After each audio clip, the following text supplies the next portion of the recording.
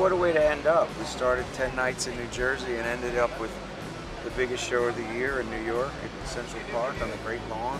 It's very rarefied air. Yeah. We know that there's only half a dozen shows that have ever been on this cruise.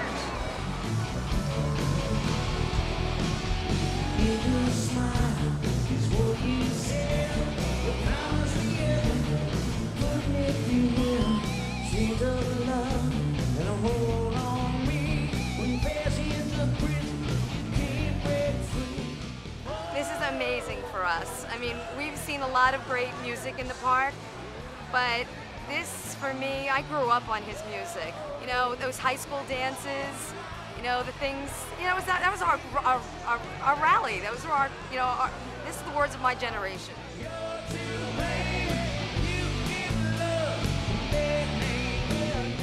We did what we could for our fans and for the people of New York and wanted to share a beautiful Saturday summer night with them.